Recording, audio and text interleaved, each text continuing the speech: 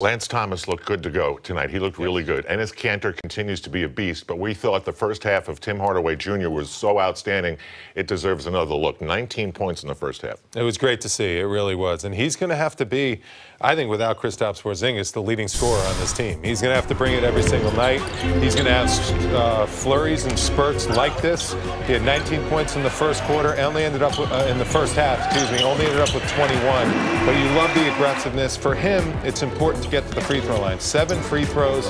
Can't always just rely on long-range jump shots, just bombing away, because that's going to come and go at times, and we've seen that with him. But when he attacks the basket, gets to the free throw line, and gets some easy buckets, and helps his teammates get some easy buckets, that's when he becomes more of a complete player. And when he becomes a complete player and complete scorer, he's really tough to stop because he can set up his jump shot with his drives, and vice versa. He can set up his drives with his jump shot. Now, obviously for the Knicks, one of the question marks about the roster is who's going to shoot threes. They were not a good three-point shooting team last year. They didn't prioritize it. It's a big part of today's game. Tim started out 3 of 5 from downtown, was 3 of 8, but the Knicks overall not very good from 3 at 7 for 31.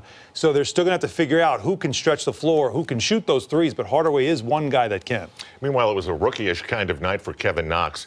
He didn't do much in the first half. He missed a breakaway dunk in the second half, but we pulled out some of the best in the third quarter, right in the middle of a Knick 8-0 run that helped take control of this game. Well, it happens, and especially when you're a young player, you're going to have a tough stretch in the first half, and he didn't play great, but he did other things in the first half, which was really good to see.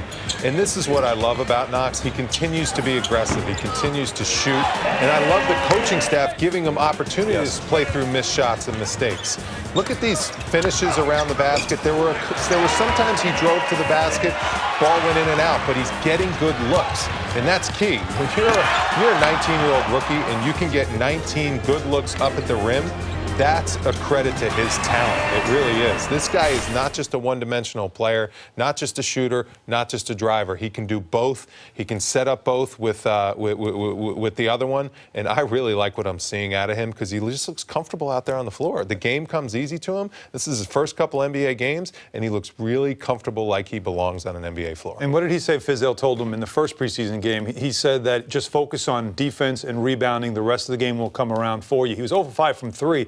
But he had 10 rebounds in this game. Yeah, he also had 2 steals in this game. So make sure you're doing other things if you're not shooting the ball well, and he certainly did that tonight.